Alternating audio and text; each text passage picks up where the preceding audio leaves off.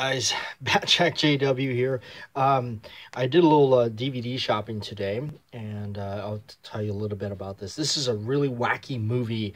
I remember way back VHS days. I remember renting this thing from Blockbuster. The original cover of this used to actually be his head and an axe splitting it down and his head opening. I know, kind of gruesome, but that's the kind of wacky films I like.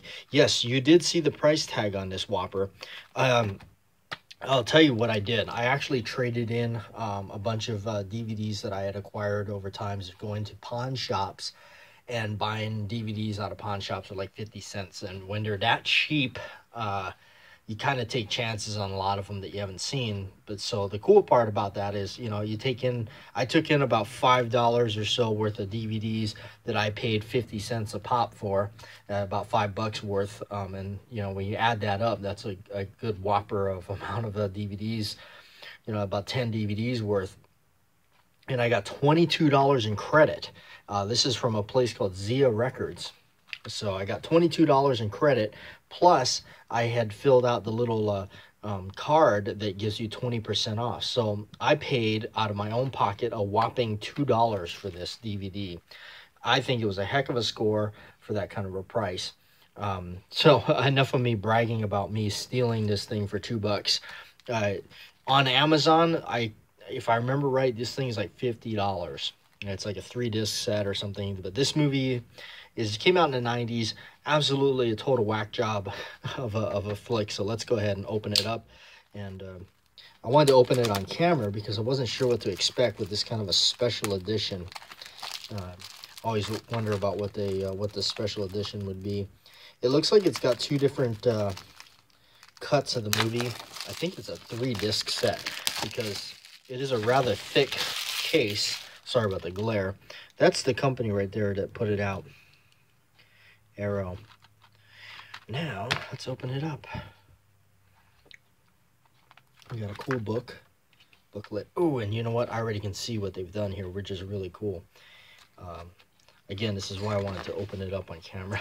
Yeah, look at this. Look at this. I'm seeing this for the very first time with you guys. So, I know. batjac, why are you into this stuff? It's just, to me, I love these old school horror splatter flicks. So that's the guy in the hospital. Oh, she's a vampire. Got the big devilish guy. So that's cool. Okay, so here's the discs. Very cool. And I see what they did, and I'm so happy that they did that. No! Oh, man! I thought it was going to be the cover with the axe going through his head. They do that. A lot of times they do that. They will put the original cover on the reverse side. That is not the cover I remember. I remember the cheesy cover of the axe splitting the head. That's too bad. I was really hoping that was going to be, yeah, there's not two of them or something in there, but a lot of these, they include two different ones. Oh well. That's one thing I must say. Come on, with this company, you know, they should have done a little bit more homework about the old VHS tape. Still cool. I still enjoy the movie a lot.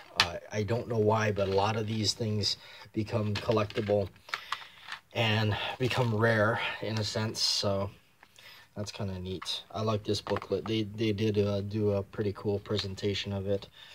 Let's see, we have...